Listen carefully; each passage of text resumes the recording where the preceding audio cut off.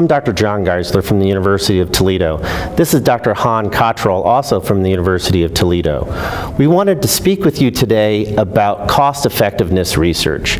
The idea behind this is not rationing healthcare, but getting the best benefit we can for the most people.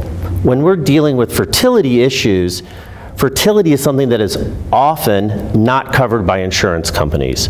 With that, there's large out-of-pocket expenses.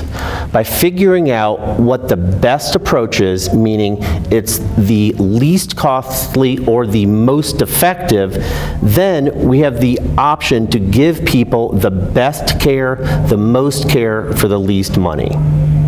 Our cost-effective analysis study focused on the unexplained infertility patient. When a patient comes in with infertility problems, approximately 20% are faced without a reason for the infertility. So our study showed that going straight to ART, IVF treatment was the most cost-effective analysis for these patients. When maximizing options, Combination citrate was a reasonable option, but nonetheless, IVF was the best option. Say a patient came in with $25,000 in limited time, going straight to IVF was their best option to get a take-home child.